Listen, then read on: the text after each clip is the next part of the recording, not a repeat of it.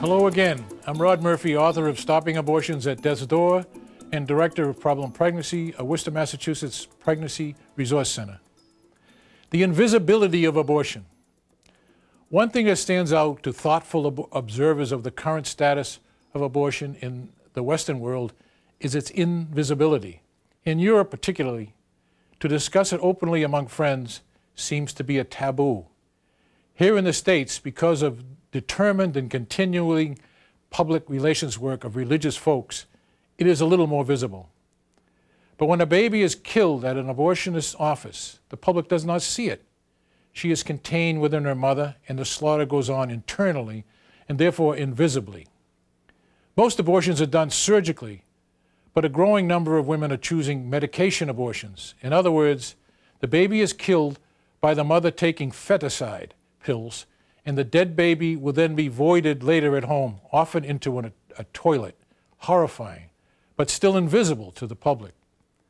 So the consciences of Americans are not tweaked by the 1.2 million American babies aborted every year because the general public doesn't know about it.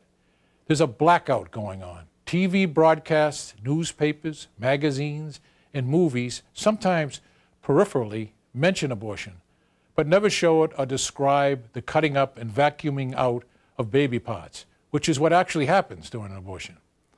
The public never sees any evidence of this massacre unless they drive by an abortion facility and see pro-life signs carried by stalwart praying pro-lifers. Abortion differs from other major social ills, such as pornography or divorce, because of its invisibility. Abortion takes place behind closed doors and is hushed in public.